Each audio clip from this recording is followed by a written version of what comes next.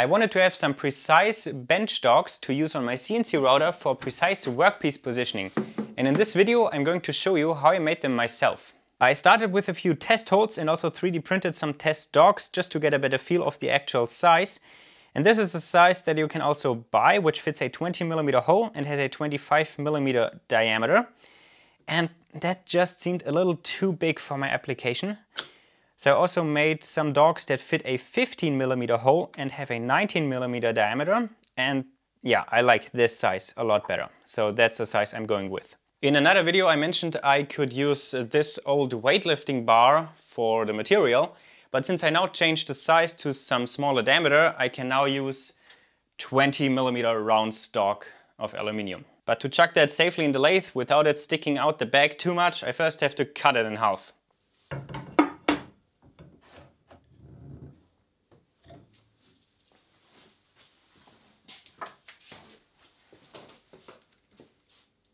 Oh come on, you didn't really think that I'm using the hacksaw for this. This battery-powered metal cutting bandsaw also has to be one of the best gifts I got so far through my Amazon wishlist. Dwayne sent me this quite a while ago, and if you're watching this, this is so nice. Thanks, man. Now at the lathe, I let this stick out about this much.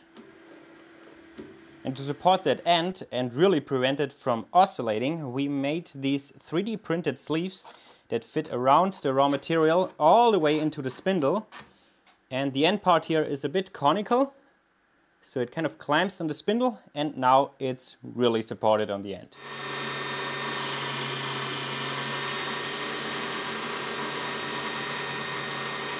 After facing, I now at first try to turn to a perfect 90mm diameter.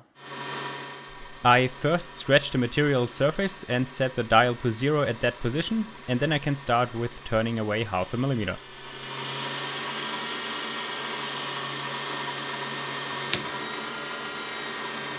First pass is done and I am at 19.53.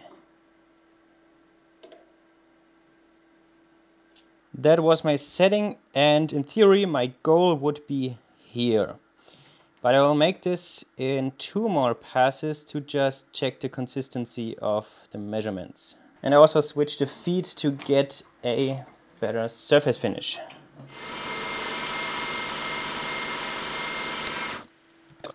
And I also got a single shaving.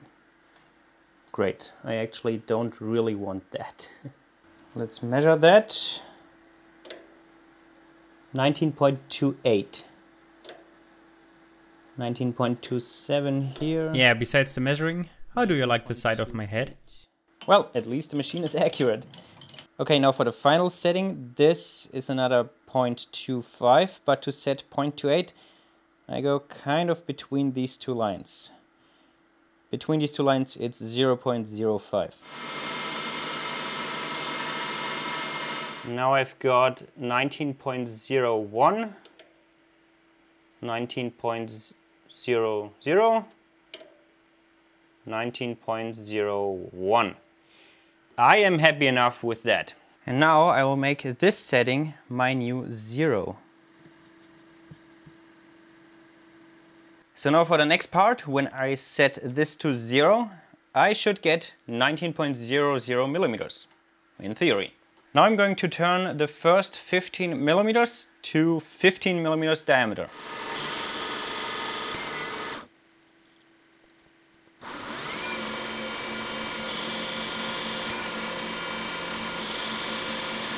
I forgot to press record for one part. When I should have been at 16mm, I also measured 16.01. Now I should be at 15, and I am at 15.04. 15.02, 15.03,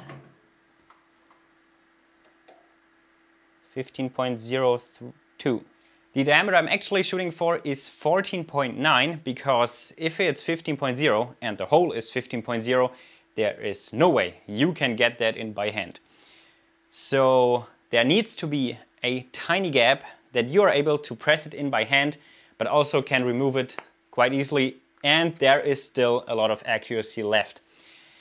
And the measurement of 14.9 I basically got from the commercial ones. They also don't make them to 20 millimeters, but rather to 19.9 for the exact same reason. And I also made a test print that I turned to exactly 14.9 and made this hole with the CNC router to 15.0 in theory. And it fits really snugly and I can just get it out by hand. And if that's still too tight, then I will adjust the hole size with the router and I will leave this diameter at 14.9. So now I'm going to set another 1/10 and make the final pass.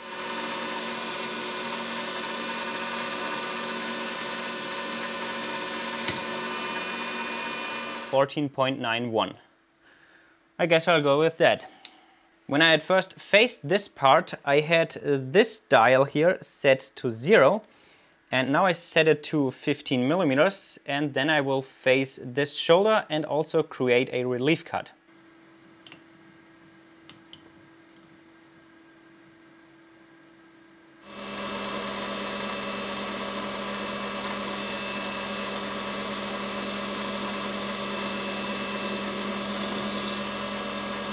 You have to do that because the tool has a small radius on its tip, and without doing that, that would prevent the dog from sitting flush on a surface, but now that it's done, it can sit flush again. Now that the overall dimensions are correct, I switched the tool for a chamfering tool.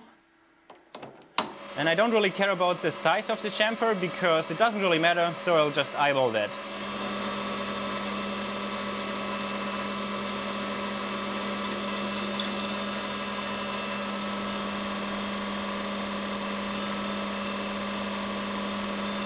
But I wrote down the numbers of the dials at my full depth of the chamfer so that I can at least make on every dog the same size chamfer. And the last step is to part it off. To make the parting go better, I only plunged a few millimeters, then I moved 1 millimeter to the left and plunged again and so on. I do that to prevent the tool from getting jammed. That already happened in the past and caused 2 inserts and 1 tool holder. Going back and forth worked fine. Okay, and now I break it off. This test hole is drilled with a 15mm Forstner bit, and right here the fit for the purpose of this dog is just perfect. And it even plops. Okay, for the next one I set this dial to 0.5 millimeter before 0. Now I can bring the stock up to the cutter, tighten it down, and start with facing it off at now 0. And then the rest is the same as before. On the first one I forgot to add some gripping grooves and I will make them now on the second one.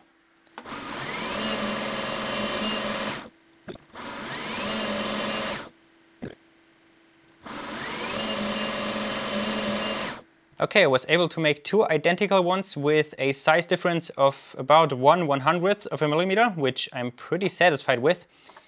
And of course it also fits well, and the gripping grooves actually help.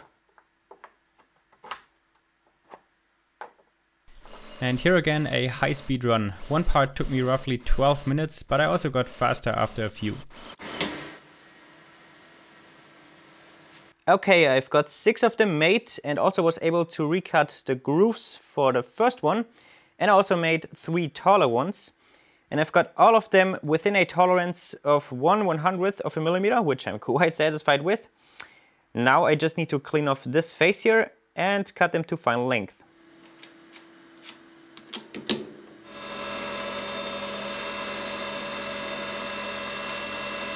I'm shooting for a length of the top part of 12 millimeters, and I'm now going to calibrate the setting with the first piece, write down the numbers of the dials, and then I can make all of them the same length. So I measured 13.26 and I now set this dial that now when I turn it to 0, In theory, I would end up with 12.0 on the part. But I'll again make this in 2 passes, and after this pass I will see if there are exactly 4/10 left.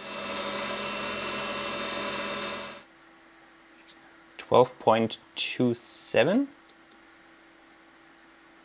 Huh, there are 3/10 left. So I somehow screwed up 1/10 when setting this up.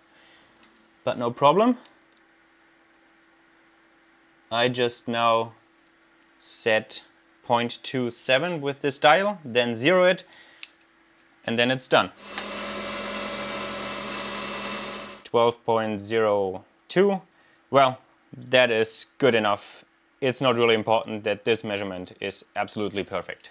And finally, the chamfer on the top.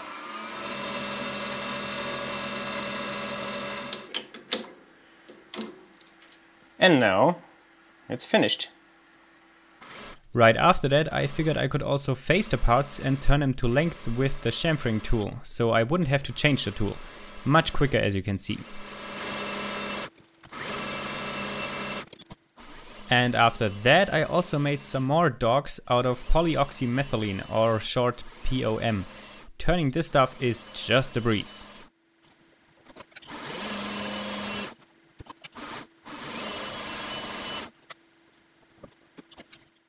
And parting is no problem whatsoever.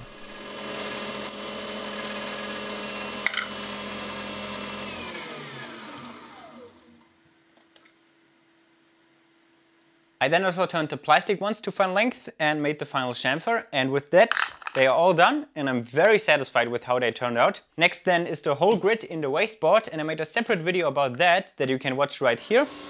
So I'll see you there, and there I explain how I use the dogs and how I made the whole grid.